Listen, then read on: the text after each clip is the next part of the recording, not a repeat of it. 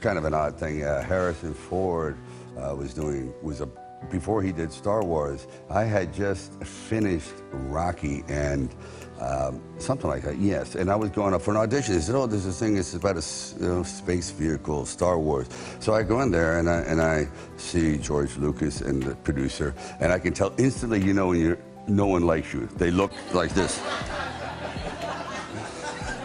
And I'm serious. Not disparaging George Lucas, whatever, but you know, after you've seen 100 people, you get tired. 200 people, so you just hope that the guy in front of you disappears, like a spider eats me. Just like something. He just didn't. What were you reading And there was a fly, and I was reading for Han Solo, but I got I got nowhere actually. I was there to read for it, and they go, I would look like crap in spandex, leotards, and a ray gun. I get it. So you backed out of the Guys from space don't have this kind of face. I get it.